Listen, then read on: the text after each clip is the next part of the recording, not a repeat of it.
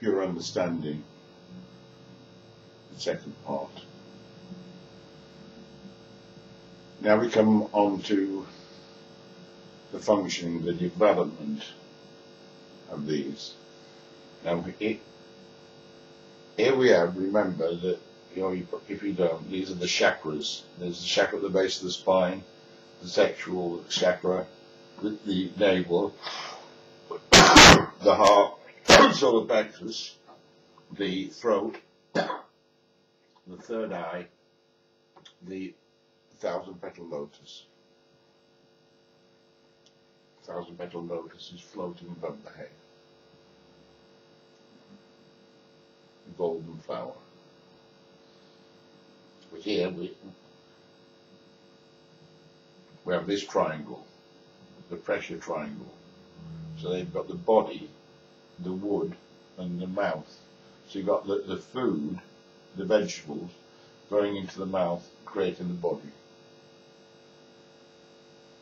You've got the hands reaching out for the food that go to the mouth, that create the body.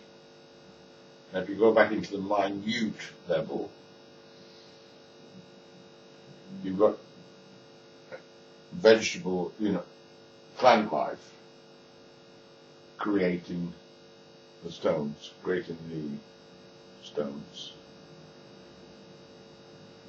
all of life creating the stones around us, even the granite from living creatures.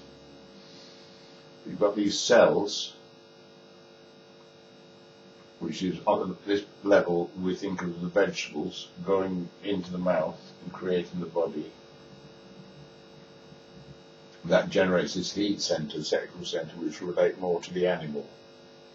So we've got animal, vegetable, mineral, and then we've got gravity.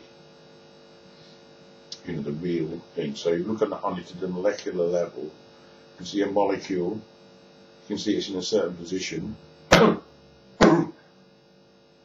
That position can be rotated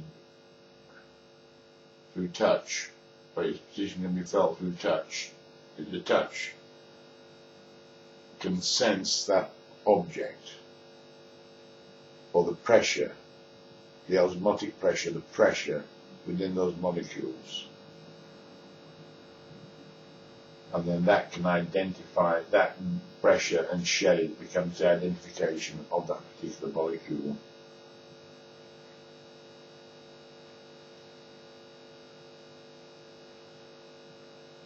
So this is understanding this triangle, pressure triangle, which would be located into the navel chakra. Which is where we get the anxiety over the flow of things, the food, anorexia, gluttony, all sorts of, fancy tastes, all sorts of delicate touches, but still the development of these 3 dimensions. Now, a lot of New Agers mistake these as the first 3 dimensions. They call these dimensions the 3 dimensions, but they're not the 3 dimensions. And they're 1, 2, and they're to the 5th. They're the first 3 dimensions, and they're the 3rd and the 4th, space-time. But really what we call the material world is down here, under the pressures and gravity. This is in quantum gravity, the position.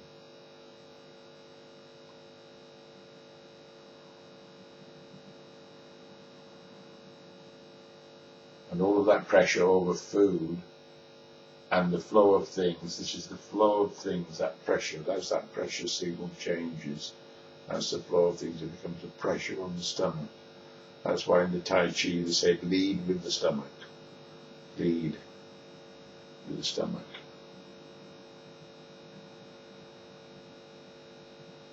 Against the pressure. To feel the pressure, the flow of that energy in that flow of things. But,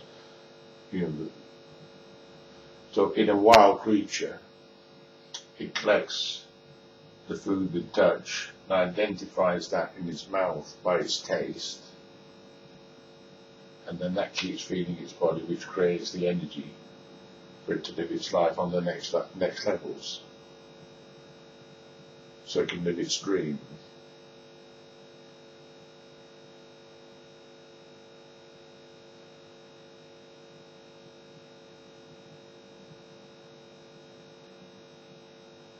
So all of that pressure is there, concentrated in the navel chakra. That creates this, the food creates the energy to have sex and reproduce, and that enters on the space-time axis.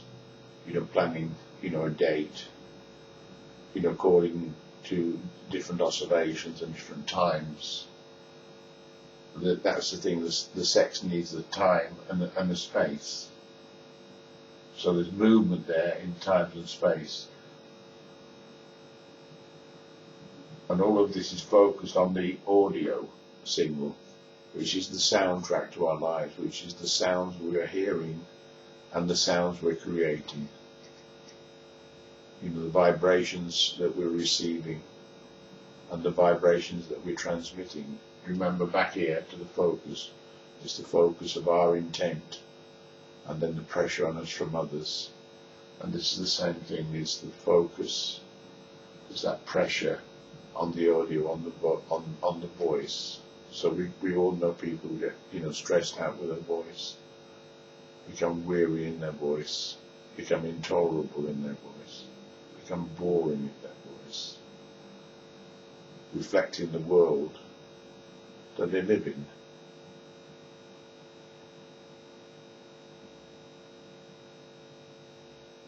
So they reflect the world they're living with the sounds they're making, and obviously the world they're living is the state of their mind, what they're projecting.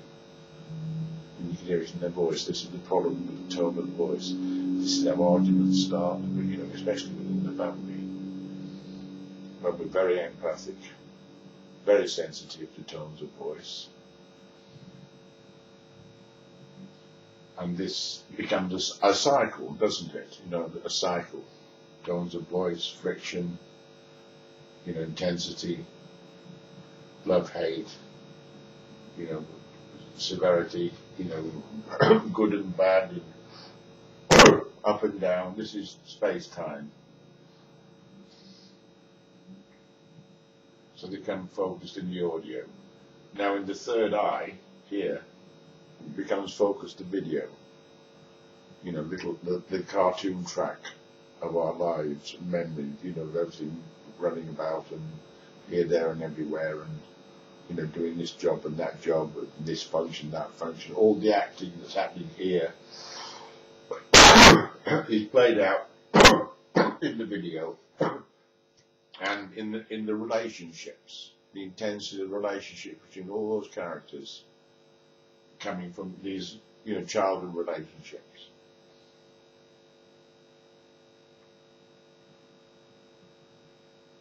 And this is the video where we can see, if you like, in the future, if our conscience, we can see into the future the consequences of action, present behaviour.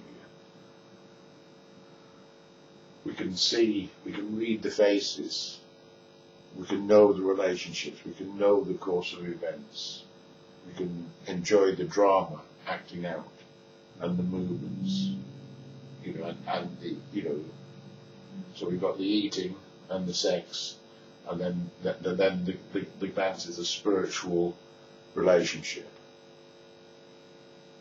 which obviously is the most important. This is why the focus should be free, and this should stay in the control of the family. And the family should be the greater community, but real people, not imaginary people, not people who can't possibly be real.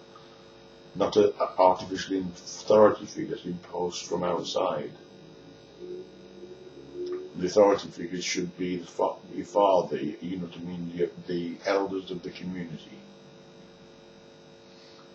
But what happens is we become a subject people. We've had our elders taken away from us, and we've had substitutes to focus on false gods. We've had our land taken from us by the same people, by the same family,